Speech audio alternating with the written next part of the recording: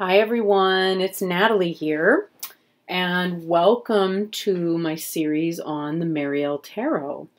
And yeah, we're looking at the structure of the Mariel Tarot. We finish the threes with the Three of Discs, and then of course we move on to the Four of Wands, where you can see that she's taking some of this rich gold color, this rich orange, and she moves it from here directly to here. So as we move from discs back to wands again and go 1, 2, 3, 4, she's carried that idea over from one to the next. And so here we have what looks like a tree, which is on fire. Such a rich image in so many different ways. So I'd like to talk first about all of them here. We'll put them all down and look at the landscapes here. So as you see, I've called this the landscapes of the fours, or the landscape of the fours. These images that go from sort of all over the place, and we'll take this one out. This is because I know some people are working with a first edition. Actively using landscape here to describe the fours. We have essentially what looks like a forest fire. The after effects of a giant bolt of lightning that strikes the earth, starts a fire, sends the flames, upward to the heavens, and almost as though you're gathering, it's coming from the ground up, because that's usually how fires in a forest or anywhere else start. And then it's taking the energy of the sun and coming back down into earth with it, right? We move on to the Four of Swords, and what do you have after, and I'm sorry to say, I can't help but think as I'm talking about this about, the bushfires that are currently happening in Australia. And I will talk a little bit more about that as we progress forward. So if you're watching this, in future, this was filmed in 2020, we'll probably be remembering the bushfires that took place in January, December, January of 2019 and 2020, and into February, of course, and hopefully they will begin to slow down any minute now. But yeah, it's really relevant at the moment that this is being filmed. But what we have here in the form of these clouds, is interestingly what is capable of creating the lightning that strikes the earth. And she talks about that in great length in the guidebook. But we also have potentially the kind of smoke that billows up and fills the air after such a fire. Something that, I did not notice straight away when I first saw this card, right? This looks like these are cumulonimbus clouds that are ready to burst forth with water or with lightning, and either it could go either way, right? We could get one or the other. We could get lightning or we could get water. But either way, it is full of this potential, and yet nothing is happening yet. Things are ultimately quiet, ultimately peaceful. My mother noticed the first thing when I first brought these cards out. Her eye went down here. Again, I know that titles are necessary. I hate that they have to cover. There's a couple of things in, they cover this gorgeous shell in the Four of Cups, which I also don't like. But, these are details that are actually really important to these cards. So in this one, just as we have something that is potentially very cleansing and pure and purifying, We also have a toxifying, effect coming into it. But when you compare the toxicity coming from these two little stacks down here with the enormity of the, potential inside these clouds, regardless of what happens, when they come down, it makes the pollution here look like a fart in a whirlwind. The pollution seems almost to get lost, and yet it may very well be affecting what's happening here in the Four of Swords. There's so much I can say about these cards. Oh my gosh. And I'm trying not to get overwhelmed as I start to try and talk about them. That is not an easy task. I'll just be totally honest. Then we have the Four of Cups, right? All of this potential here, these rain-seeded clouds burst forth, and we have this flood. This tremendous flood. And through this flood, we have this gorgeous conch shell down here. There are so many different worldviews that hold a shell like this as utterly precious. Interestingly, that also includes Tibetan Buddhism, which is fascinating because they're thousands of miles from the sea and in the mountains, nowhere near it. So imagine, if you're that landlocked and up high, finding something like this or having it brought to you it would be utterly divine.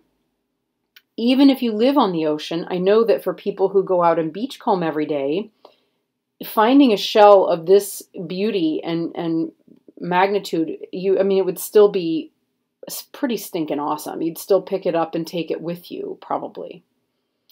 And find it irresistible to, not to do so.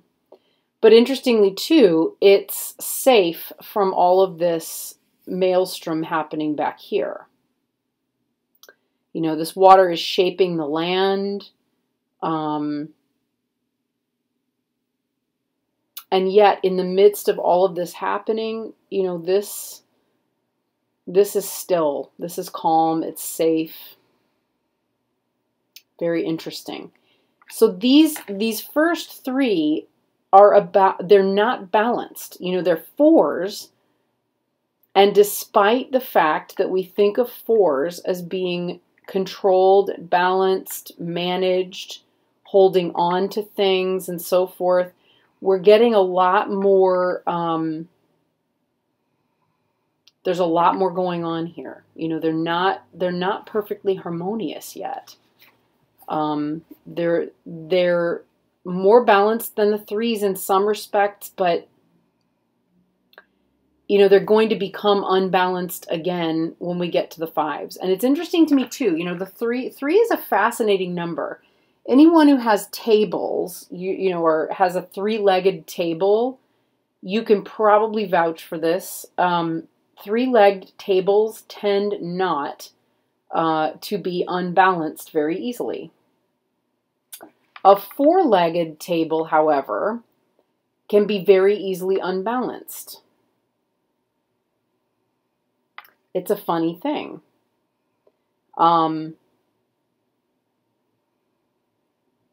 Yeah, it's a very funny thing.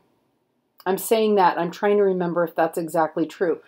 I seem to, there is a structure in, well, yeah, no, think about it. I was about to pull it out, and, well, why not? I keep this here on my desk for when I need to do videos using a phone, or if I'm doing a reading with my phone for FaceTime or such, other things like that. This is a tripod. It's a very, very balanced structure, right? It tends not to tip around. But there's a reason why it's a tripod and it's not a quadrupod. The structure of that three, interestingly, has a unique form of stability to it that you would seem to think would happen in a four, but isn't always part of it, right? So we get that sense of like grounded, this one is this tree has roots. There's something about it that's grounded. The fire and the way the fire is ravaging it makes it unstable or less stable, let's say.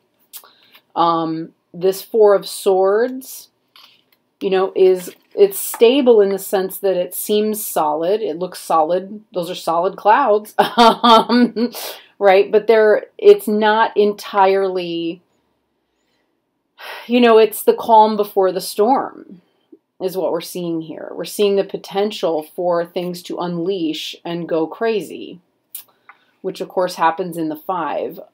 Or we see it happen in the next 4, where we see the 4 of Cups.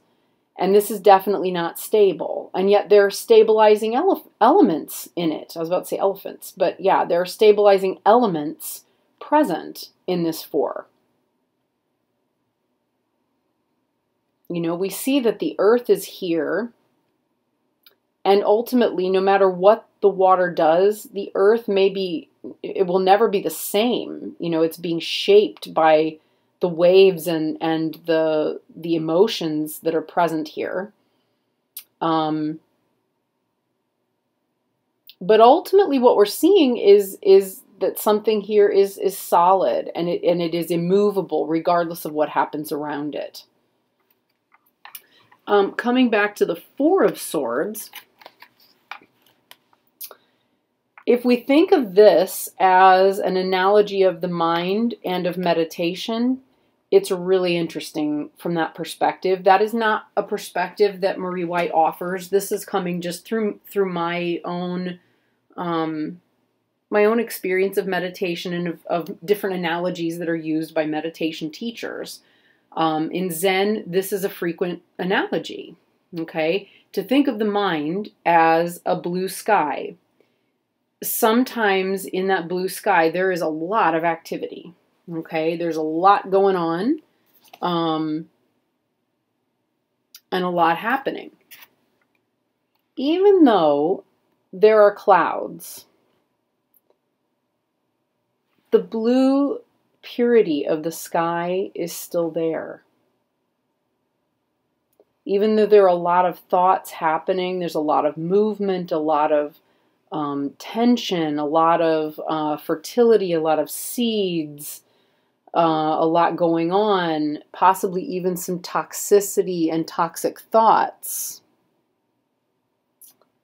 What you find here is ultimately a mind that is still not corrupted by it, right? It's just the nature of the way the mind works. The same way that this is the nature of the way the sky works. Skies get clouds, skies get precipitation, they have birds that fly around in them, airplanes, we pour pollution into them and so forth. In some respect, it's still a clear sky. To some extent, we have control over that factor. And I'm trying not to go into a big, long talk about meditation. It's really hard not to do. We have control over how much poison goes in. But there's also the possibility of being able to trust the process here. That, in the same way that the clouds in this sky at this moment, in this place, at this time, are going to be resolved in some form or other, by waiting and giving space for that to happen, it happens. That's why my keyword for this one, for the Four of Swords, is fertile retreat. These are fertile clouds. They're full of, rain and water and all sorts of things, possible lightning. There's a little bit of gold in here. If you look closely at her painting of this, there's just a little tinge of gold in here, in and around. Gold paint. It holds the seeds of enlightenment within it. And she even speaks about a lightning strike that comes down and hits the earth. And in fact, let's just have a look. There's a couple of things I want to read, and we'll get to the Four of Discs in a moment. It's the end of the journey, so I feel like spending more time on the earlier parts of the journey is necessary. What she says about the Four of Wands, interestingly, actually, I'll just pull my book out here. Right? She says, first and foremost, innocent babe in the Three of Discs, your wrappings are a little warm. Okay. So this happens to be one whereby she definitely is taking the Three of Discs and weaving it into the Four of Wands. Okay. She's definitely moving. She's doing that in a way that's very transparent. And so the flames and the color of the flames, if you look closely at your Four of Wands, they're coming out from behind this tree right at the edges. They're the same shades that we find in, in the Three of Discs. Okay, so, and who knows how many years apart she painted these. Who knows? I mean, she painted the entire deck over the course of 10 years. So we don't know, how many years are behind that. So that's the first thing that she says. She then goes on and talks about how the Three of Wands, let me pull this up here. So the Three of Wands sent the serpent up to give the sun a big wet kiss and invite it down into her cold black space. Submitting, the sun followed, lighting up the shaft of the center pillar like a giant torch. Okay, a light and a flame the pillar burns. Your creative energy coming down, sexual energy coming down. Find a place to put it and make it warm. Okay, so this is all going back up. This is coming back down. Create, love, have passion, transform. Take the energy and change something in the world with it. Ground it, grow roots, send it into the rocks and soil, and fondle the worms. Okay, and then she says, burning away your old life or self, using it as power, energy, and fuel to feed the next part of your life. Also, a fiery demon you will battle. I mean, she jumps around a lot. There's so much that she puts in here. But ultimately, this one is very, very much about grounding the energy that you need to use in order to fully transform. This one is kicking off that process. She talks about the kundalini moving up the spine.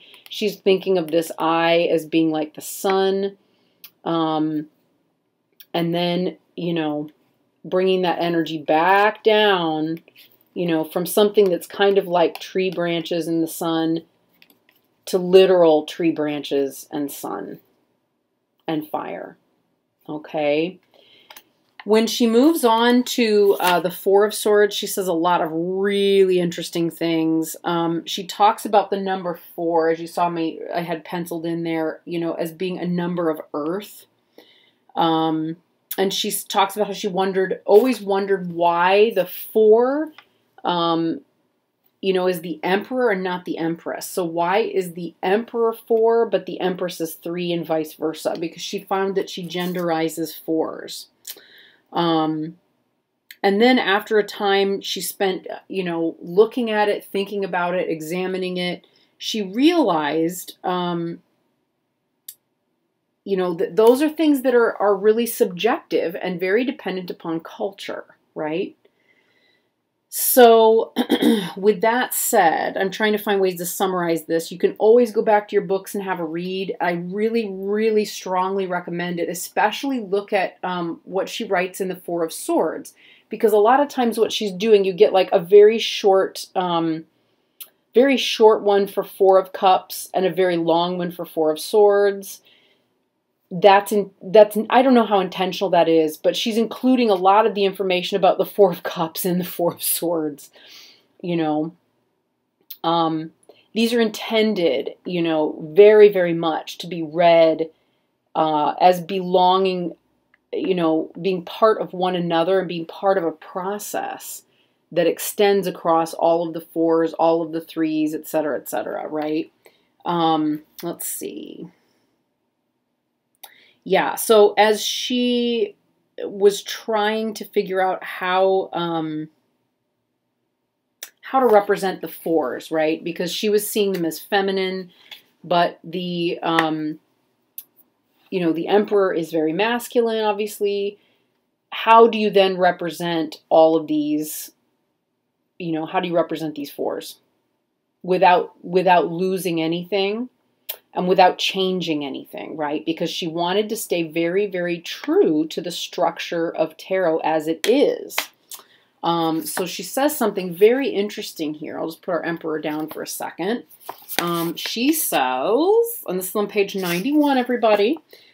She says, I found myself at some point, let's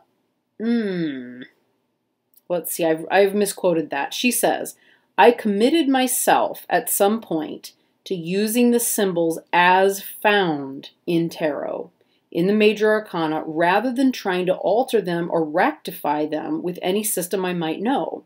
So I did not compare and fix. I learned from what was. And what was a male emperor standing for the prime number of earth, element, and physical universe. Okay. She also then said that, when she got to the Four of Swords, which is the one I'm reading from, that's on page 91, she says that definitions within the symbology of tarot are fluid and expansive. And she realized then that she couldn't say that the earth is more male than female. She clearly had a lot of mind-opening experiences and thoughts that came across.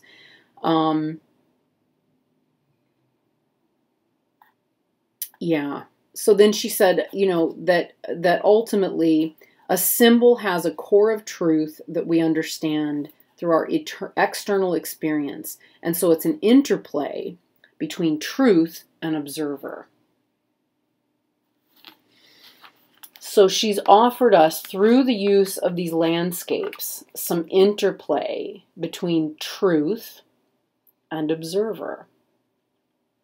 The openness, the expanse that's here gives us the opportunity to reconcile, as you were seeing here with me, talking about the analogy of meditation. Or rather, talking about the analogy of a sky, right? Of using the sky in place of the mind, to symbolize the mind in meditation. This is the truth, right? And that I'm seeing as the observer. This is such an open, possible space, right? So much here. So much is possible in all of these, that the truth in these cards, in my experience, is something that evolves and emerges depending on the client, depending on the circumstance, and depending on, of course, all of the other cards around them. Okay. Let's see, what else do we have?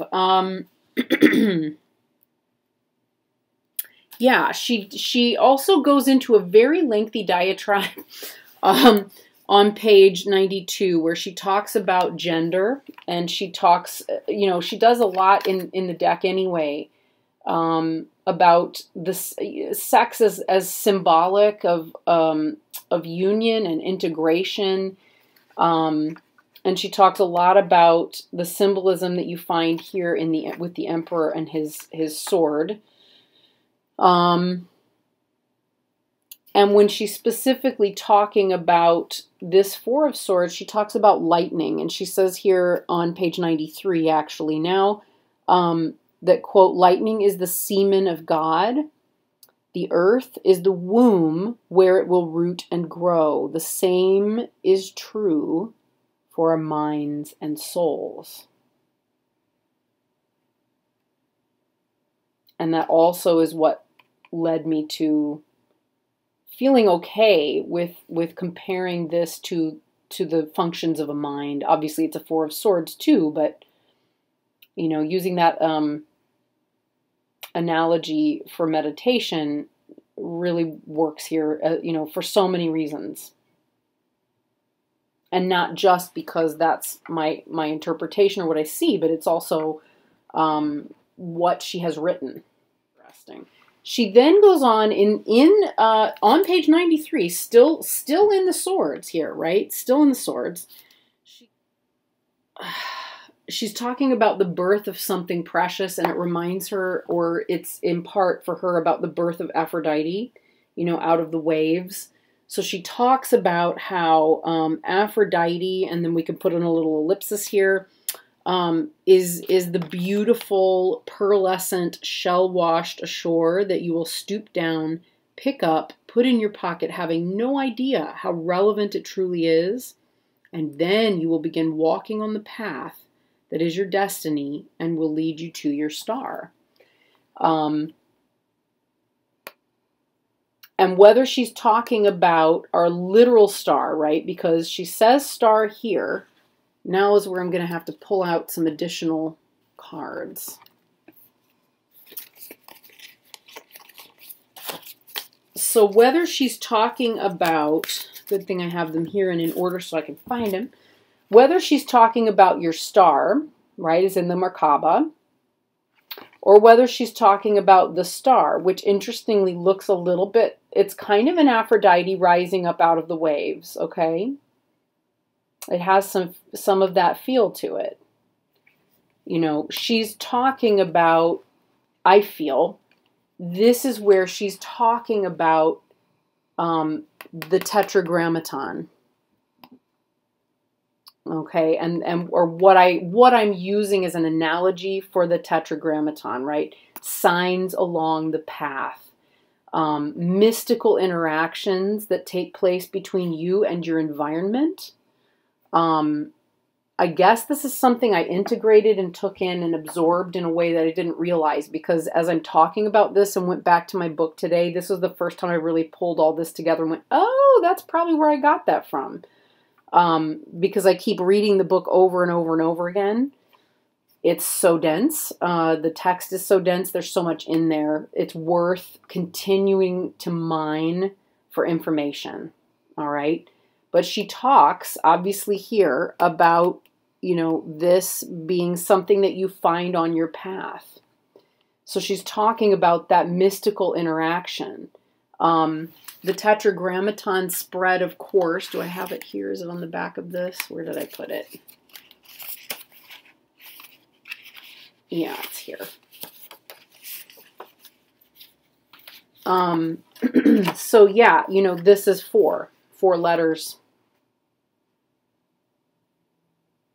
So the purity of the way that she's presenting these fours and their relationship to transformation feels really, really important to me in terms of understanding what our path is, where it's leading us to, what, you know, how we interact with it, what we find, what it brings to us, etc. In fact, what she says here, let's see. All right, so at the bottom of 93, in the first column, again, a really dense, very, very densely packed paragraph. She says, now, all caps, now. She said so much already.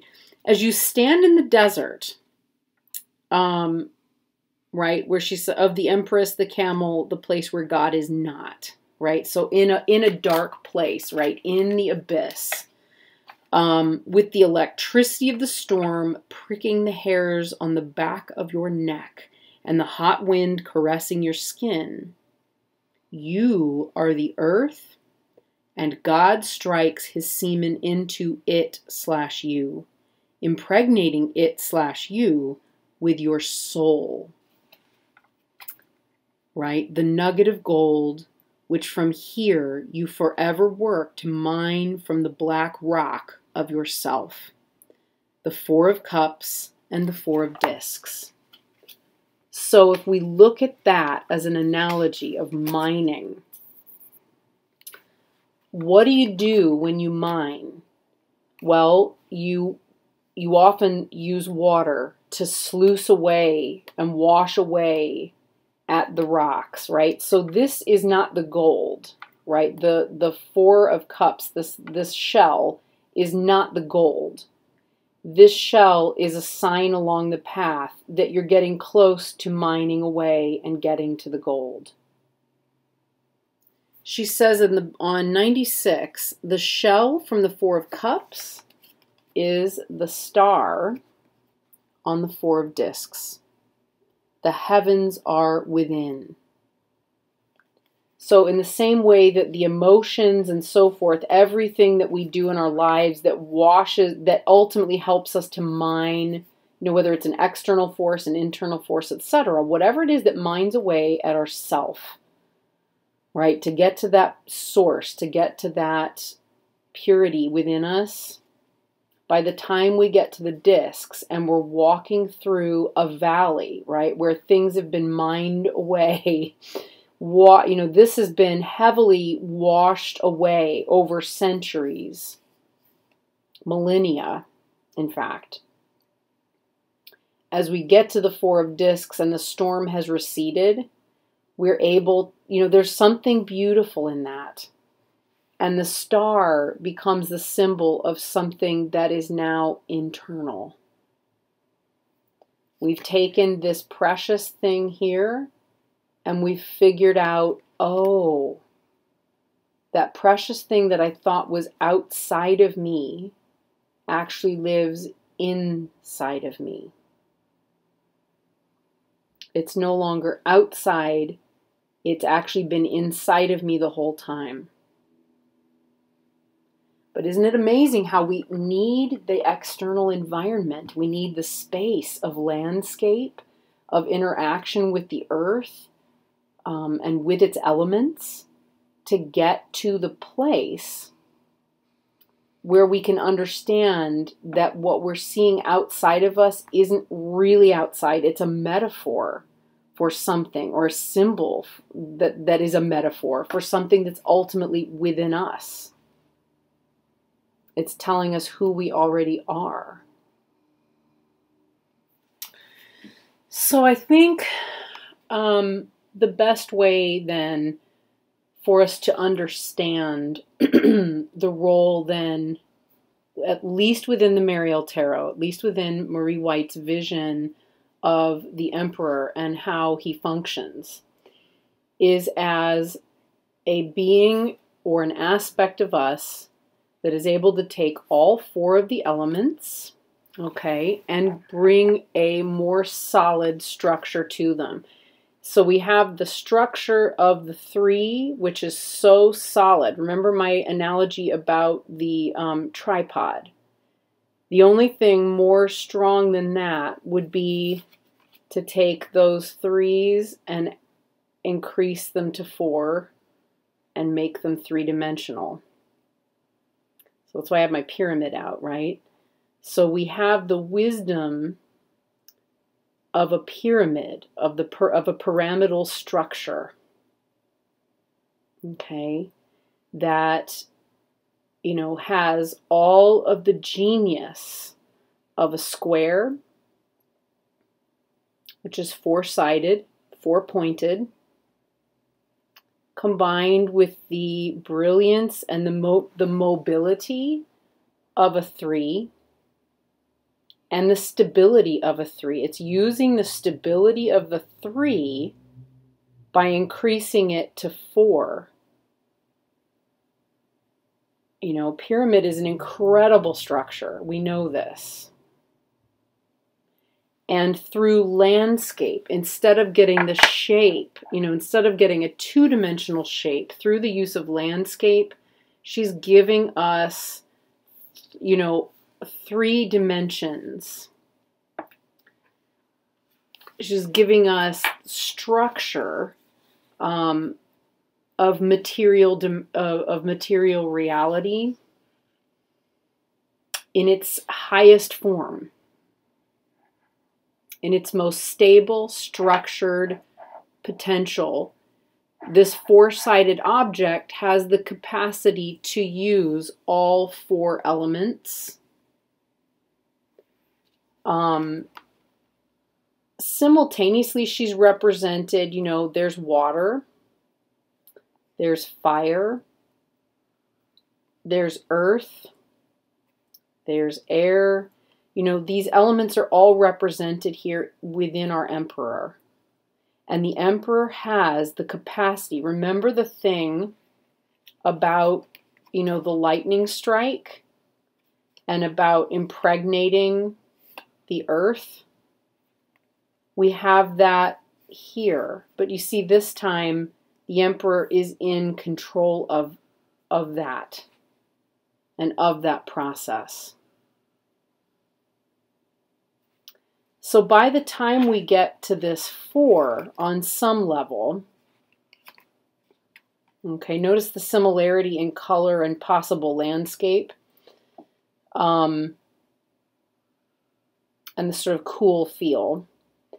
By the time we get here, you know, and we've internalized a lot of this and realized that we've had the capacity to use the external world in order to understand the internal part of ourselves, we have the ability then to structure and manage what it is that we do with all of these elements and the way they manifest in our lives, right? How do we take them and make use of that possibility, of the possibility offered to us through these elements?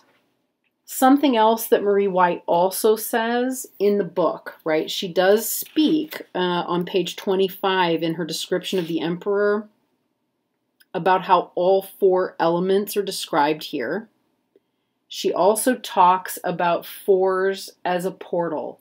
So those of you out there who may be purists, you know, where it comes to 4s, especially the 4 of Wands, right, which usually has that wonderful, like, chuppah.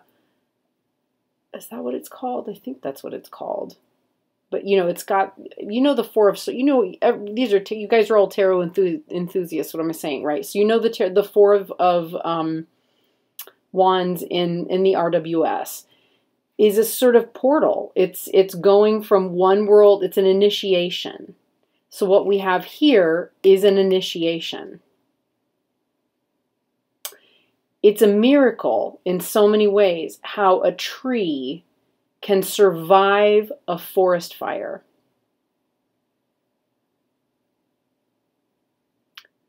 Miraculous.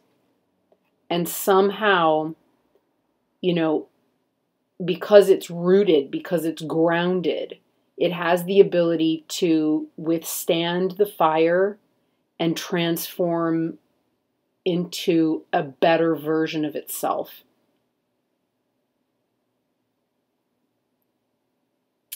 It's miraculous, and we do too. We have the ability to withstand the pollution of the mind, the pollution of the environment, the chemicals, the things that come about, the bad thoughts, the difficult moments, the clouded mind, the foggy thoughts, the dark thoughts, the feeling of total abandonment, and be washed pure. We can wash the smoke, the pollution, etc. out of the air through the process of the way water functions, the water cycle. And have it washed away and be pure. We can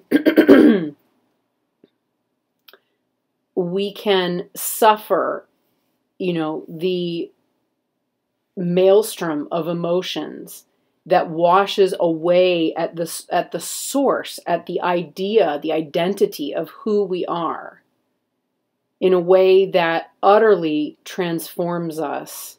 And doesn't necessarily have clarity yet, but begins to give us clues, even as we're in the midst of it. And at some point, we come out of it. We start to walk out of that valley and into the light and recognize that that precious jewel, that pearl of wisdom, that little something that we picked up along the path that was so precious, that's taken, millennia within our souls, within our bodies, within the environment around us, to integrate itself, has now integrated into us. And from there, we can structure it, we can manage, we can bring our worldly lives into greater harmony and into greater balance. And we can do it within nature and in a way that is that's beautiful. So there are the 4s, everybody. There are the 4s, a little bit longer this week, so forgive me for that, but I think maybe worth it, hopefully worth it. As always, there's a lot more to it. There's always more that I could share, always. But, for now, this is enough. This is enough. Okay. So I think next week we will look first at the Hierophant. I have a whole video ready to go for the Hierophant, and then we'll look at the 5s. All right. Thank you so much for being here. I hope this is useful to you, and I will see you in the next one. Bye.